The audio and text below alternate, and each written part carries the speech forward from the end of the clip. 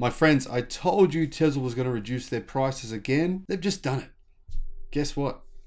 Time for me to buy. Hello and welcome to the channel. My name is Sam Evans and I'm coming to you from Melbourne in Australia. Great to see you. Welcome to all the new subscribers. Welcome back everyone else. We usually publish around 5 to 7 videos per day on this channel. So if you're new to the channel, make sure you check out some of the 2,800 videos we've done over the last just over a year and a half. 2022, it was an amazing year. Thank you for coming along on the journey with us. And 2023, it's going to be even more amazing. And I've been saying now for a long time, EV prices will come down. More competition, more vehicles being produced. And what happens? Prices can come down. Now, one of the key reasons for this is what Leapmotor just said. The CEO of Leapmotor, which makes, well, they were making a lot of EVs, were selling a lot of EVs, and then their delivery numbers just came down a fair bit because they said they need to build 500,000 vehicles per year in order to break even. They don't build anywhere near that many, neither does most. In fact, neither does any other car maker in China except BYD. So you can see every Chinese automaker in China making EVs is making it a loss, or maybe they're breaking about even, maybe, but generally making a loss to get market share, to get their nose in. However, Tesla and BYD make a lot more cars. They have a lot more ability to reduce prices. Even the CEO of NIO said this. The CEO of NIO said Tesla's big advantage over many of the competition is efficiency and their ability to reduce the cost of their vehicles. It's their strength. Now, he was kind of criticizing the company at the time, but he said, they could be disrupted at any moment. Not by NIO, that's for sure. Tesla just reduced its prices in Japan, China, Australia, and South Korea. And well, in China, if you include some of the incentives that still exist, you can get a Model Y for around $34,000 US. Yeah, they're pretty much on par now with gasoline-powered vehicles in China. And honestly, Tesla won't be selling them at a loss. Their margins in China are pretty spectacular, but I do think they won't be able to, have the first quarter enormous margins that they normally have. Those margins will come down a bit, but their demand is going to increase massively. So what are the prices? Well, in the US, Tesla has already reduced prices. I talked about that. I said that would happen to you guys. I said just wait a bit longer. It did. Maybe I shouldn't have said that because, that have probably affected Tesla's sales numbers to some degree. Now, China, Model 3 rear-wheel drive, $33,000 flat. That's a 12% price drop. $33,000. Model 3 Performance, $46,000. $46,000 for the Model 3 Performance. It's one of the best performance cars in the world for that price. I mean, don't forget, this thing can do 3.3 seconds, 0 to 62 miles an hour. That's 0 to 100 kilometers an hour. Most performance cars, right, can't do that. That's impressive. Now, you're probably saying, yeah, but it can't go around corners. Well, that's false. It's patently false. Top Gear tested it. It beat the BMW M2 around their test track. It's done that a few times.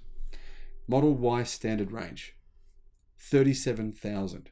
37,000.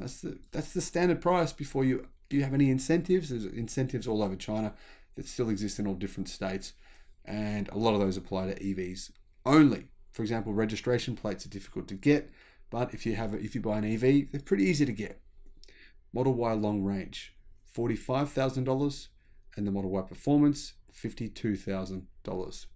In Australia, the prices have come down. Aussies, I did tell you this would happen. Model 3 rear-wheel drive, it's now $63,900. So it qualifies for the incentives that you can get in different states here in Australia. The Model 3 long range is now $77,000.